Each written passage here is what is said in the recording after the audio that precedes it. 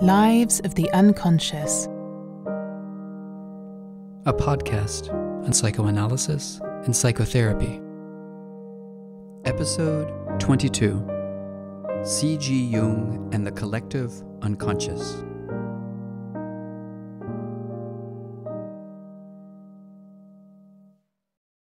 In this episode, we want to look at a psychoanalytic school that has played a very controversial role in the history of psychoanalysis.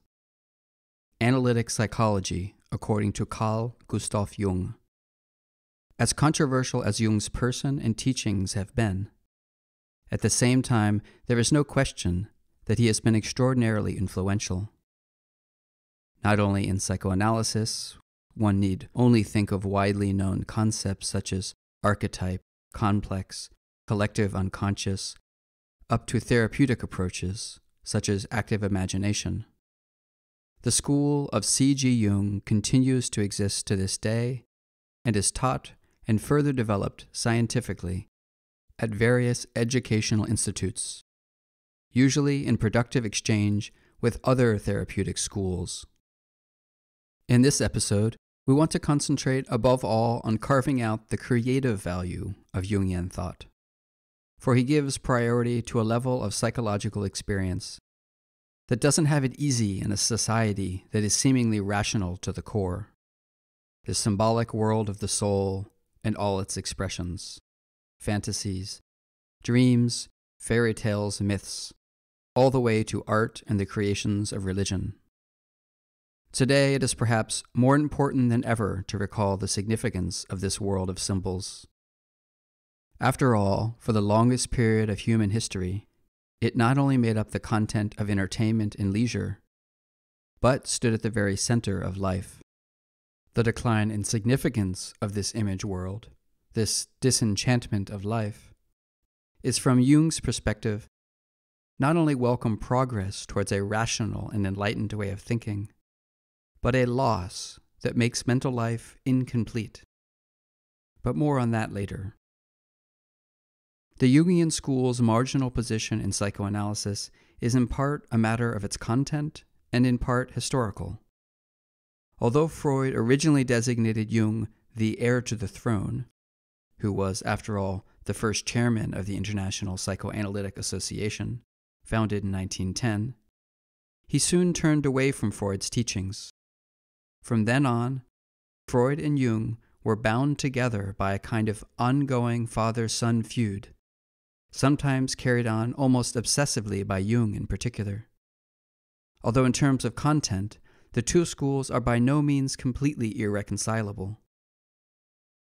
The break with Freud plunged Jung into a deep personal crisis that led him into states of near psychosis.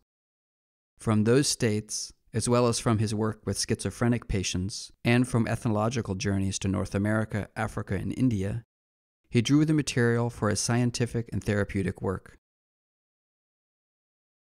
Jung's role during National Socialism in Europe is a dark, or at least very shady, chapter. As a Swiss citizen, he was removed from direct control by the Nazis, yet did not use his independence to take a clear stand against National Socialist barbarism. Rather, his behavior was opportunistic to approving, at least in the early years of the regime. This, while many Jewish psychoanalysts were being persecuted and Freud's works were being burnt in front of German universities with the words, "against the soul-ravaging glorification of the instinctual drives." At the same time, Jung himself was not a hater of Jews, but supported Jewish colleagues in emigration, and later distanced himself from the National Socialist regime, without, mind you, taking a deeper look at his own statements, which, however, later representatives of analytic psychology certainly did do. Jung's role during the period of fascism can certainly be interpreted as a personal failure and as a kind of opportunism, while at the same time there are also links in terms of content, a fascist temptation in Jung's thinking, as it were, in which an old conflict between myth and enlightenment, romanticism and rationalism is expressed. But we will come back to this later. Now, what distinguishes Jungian psychoanalysis? This is certainly a question for more than one episode, and here we can only sketch some basic features. We want to discuss three aspects, which at the same time will make the contrast to classical Freudian psychoanalysis recognizable: the meaning of sexuality, the meaning of collective experience, and the relation to the unconscious and the irrational. Number 1. The meaning of sexuality. One of the central contrasts to the classical paradigm of Freudian psychoanalysis is the role that sexuality is granted in psychological development.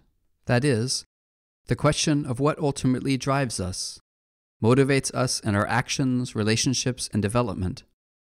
Both Freud and Jung speak of libido as the central psychic force, but they mean something different. Freud, though by no means consistent and uniform in his work, ascribed psychic drives and energies, psychic development, and human relationships ultimately to sexual drives, whereby sexuality here means something different than what is understood by it in everyday life. Jung, on the other hand, saw a comprehensive force at work at the core of psychic activity. Libido, which cannot be reduced to sexual drives, denotes instead a kind of universal will. The Freudian conception is more oriented to biology and psychophysics, the Jungian conception to Far East ideas such as the Taoist Qi.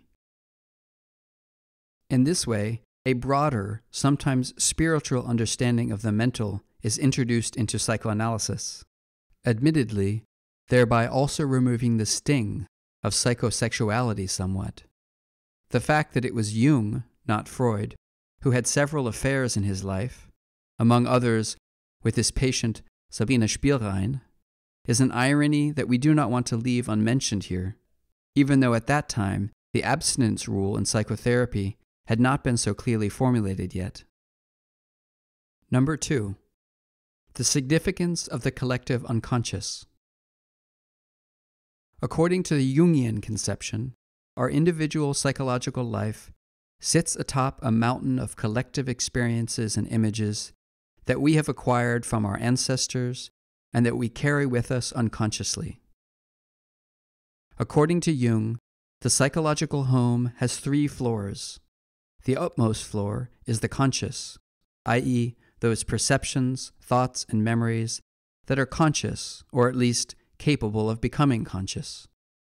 Underneath is the personal unconscious, i.e., those experiences which we have had over the course of our lives, but which are repressed, or, for other reasons, not accessible to the conscious mind.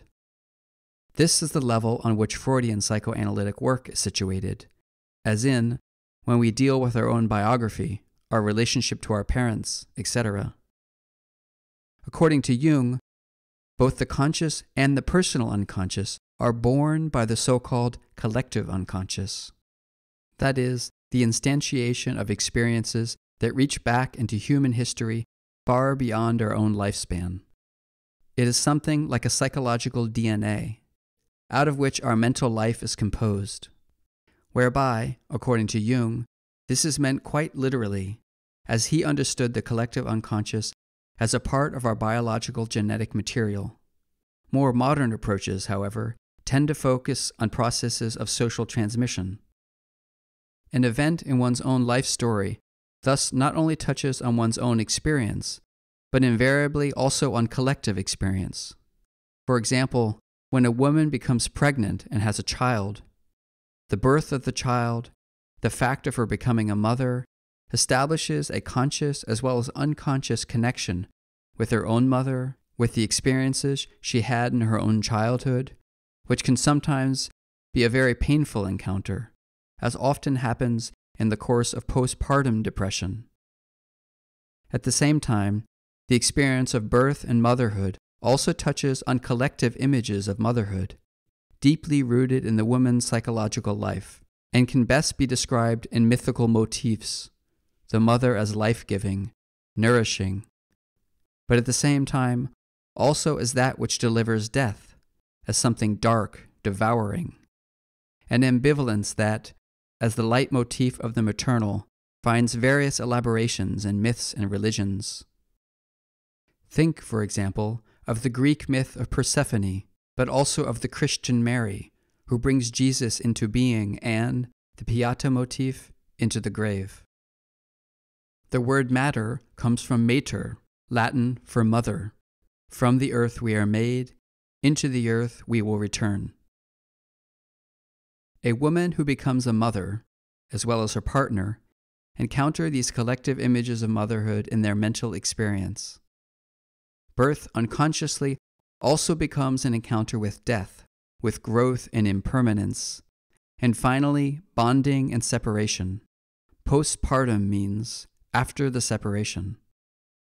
The proto-images of motherhood appear to the expectant mother in her dreams, fantasies, emotional life, or fears, and are signs of a mental conflict, as when she dreams of a dense, dark, devouring forest in which she becomes lost and cannot find her way out.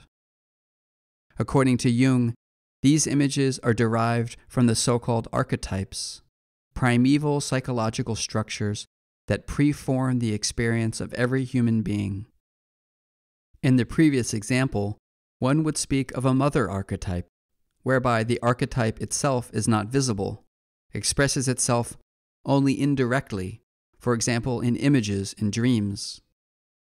For the mother to be, the encounter with the mother archetype is important in order to integrate the various aspects of motherhood and to establish a connection between her own experience and that which has been carried down to her. On the other hand, a so-called mother complex denotes a disposition in favor of only one aspect of motherhood, be that when the experience of motherhood is disavowed completely, or be that when motherhood devours all other aspects of the woman's identity and femininity. According to Jung, mental development strives for completeness, to become a whole, to integrate the different parts of the self, which he describes with the term individuation. That which appears to us in dreams and fantasies is most often the very part we are missing or rejecting. Dreams compensate for our waking life, try to establish wholeness, thereby alluding like a photo negative to what is missing. In addition to the mother archetype, there are others that appear in typical motifs and images, so typical that certain leitmotifs are repeated over and over in myths of various cultures. The myth researcher Joseph Campbell examined these proto-images and leitmotifs in his study, The Hero with 1,000 Faces, and worked out a representative narrative structure that ranges from ancient myths, religious narratives from around the world, up to modern stories such as Star Wars, Harry Potter, or The Lord of the Rings.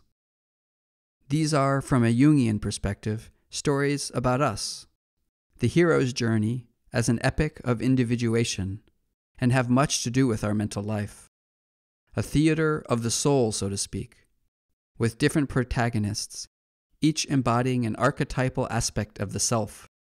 For example, the child, as the symbol of the desire for development, often in the guise of an orphan, Frodo Baggins, Harry Potter. The integrated, mature self-consciousness, ruler, son, queen, and king, Aragorn's Way, King Arthur, or the mature Skywalker.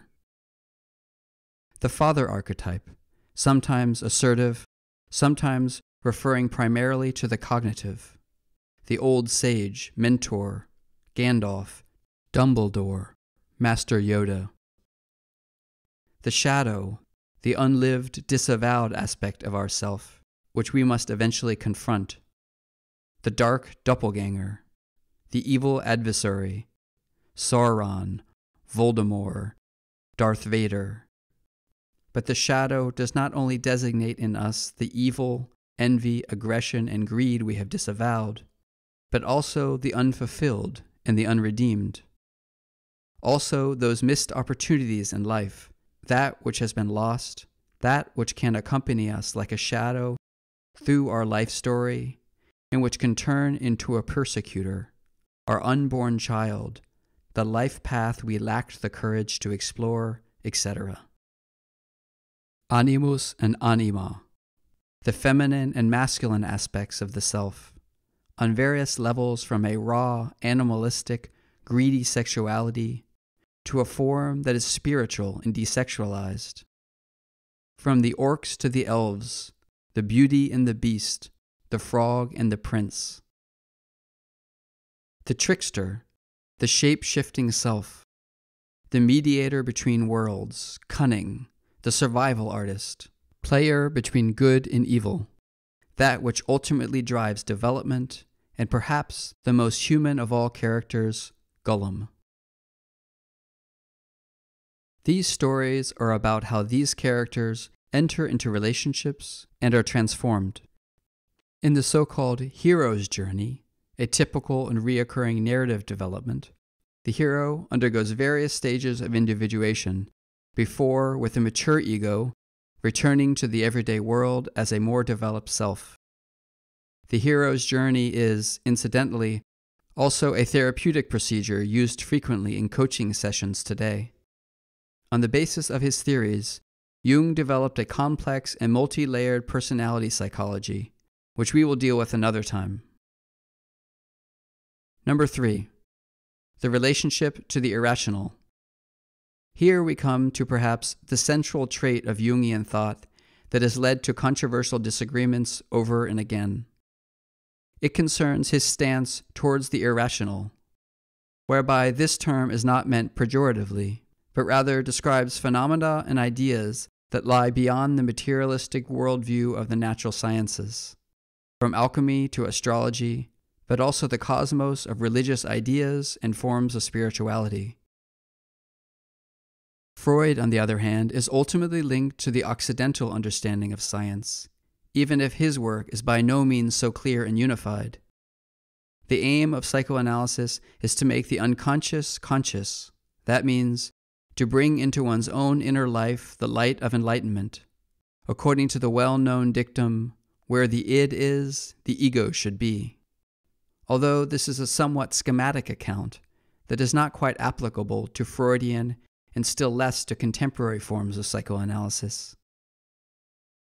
Yet still, this involves a tendency to break down psychological phenomena into rationally explainable causes that can be traced back to material foundations, be that one's own life history or certain processes in the brain.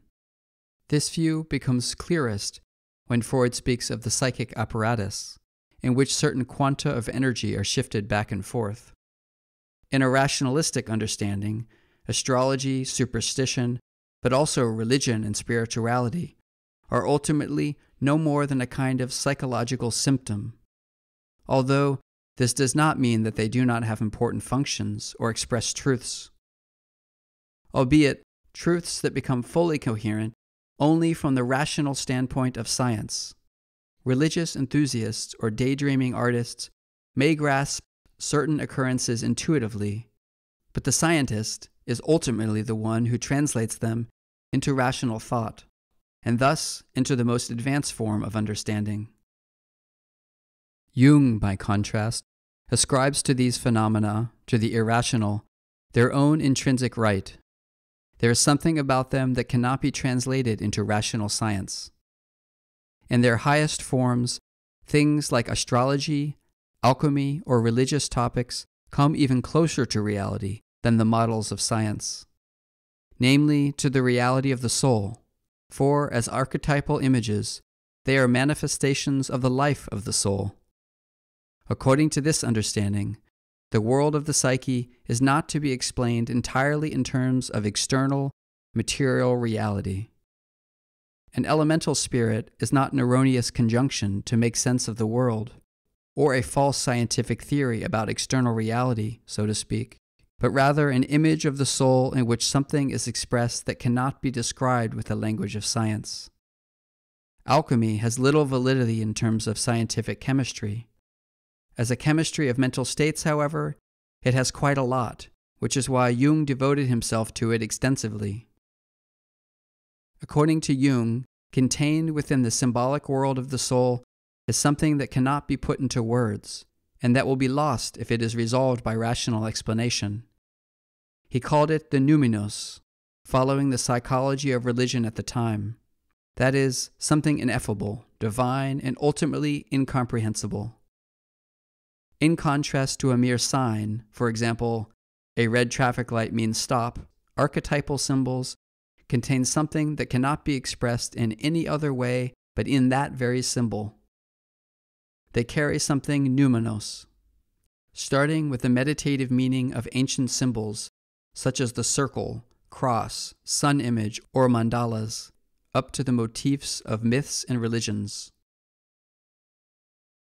One need only think of the ancient Greek myth of Persephone. Hades, god of the underworld, falls in love with the young girl Persephone and takes her with him into the underworld, whereupon her mother Demeter, goddess of fertility, is so sad and distraught that she does not allow plants to grow, and as a result people starve. Zeus, father of all gods, thus offers a compromise. Persephone is to spend half a year on earth and the other half in the underworld. One would be tempted to assume that the myth is an attempt, by underdeveloped scientific reasoning, to explain the reoccurring seasons. According to Jung, however, this would be a misguided or at least strongly abbreviated interpretation. In the myth of Persephone, something of the mystery of impermanence and return, birth and death is expressed and symbolically condensed. Something that is more than the mechanics of the rotation of the earth and the positions of the sun, that becomes palpable to us when we step into nature with a meditative bearing, and that can perhaps be grasped more with poetry or the nonverbal art of music than with a mathematical equation. In this irresolvability lies the magic of myths. When a fairy tale, a myth, or a story touches us, then it is because the incomprehensible within us has been touched. These stories are not merely fantasy, but speak to a spiritual reality that a psychological lab experiment could never come into contact with. This is why even the lousy ending of a popular television series can sometimes arouse greater affects and emotional pain than events in real life that appear to be much more significant. Understanding the symbolic world of the psyche as a reality of its own, and granting to it its own form of thought, is at the same time the point at which it connects to modern psychoanalytic schools, for example, to the dream psychology of Wilfred Bion, which we will hear about in a separate episode. With Jung, however, psychoanalysis borders on religious experience, and even more worrying, on occultism.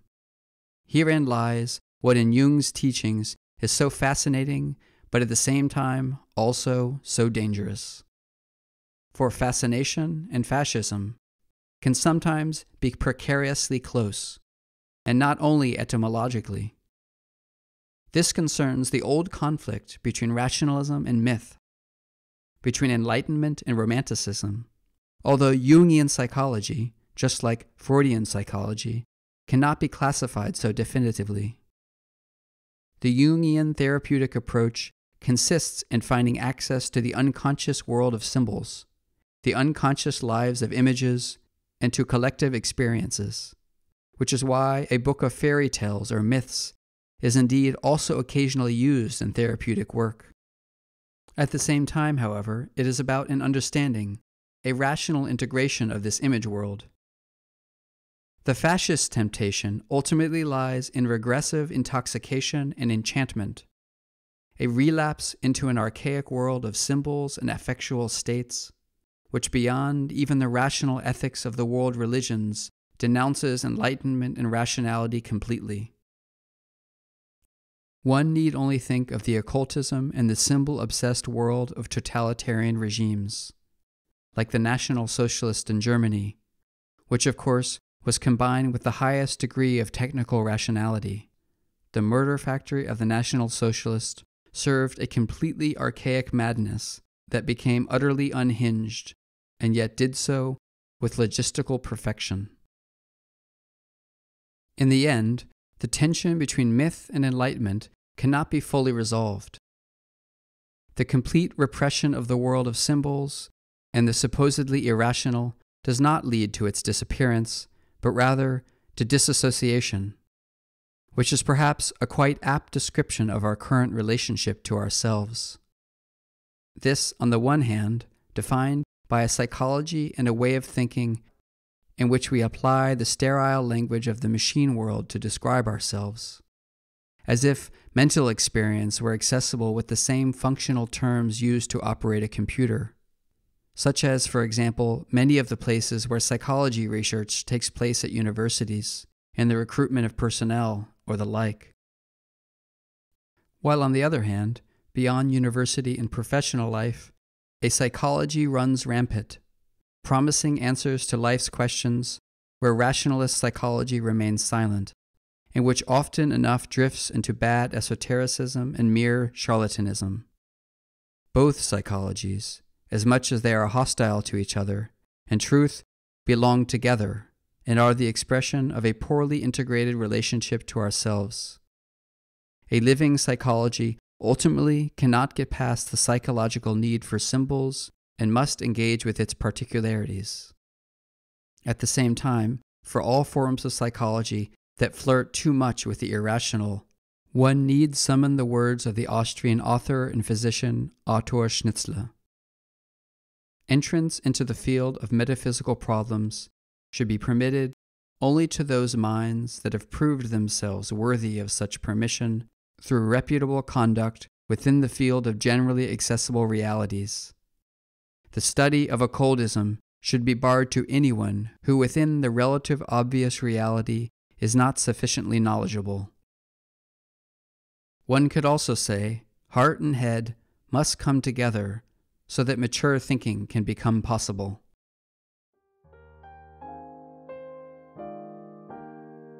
This podcast is written and produced by Cecile Lutz and Jakob Müller. Translated and read by Solomon Lawrence.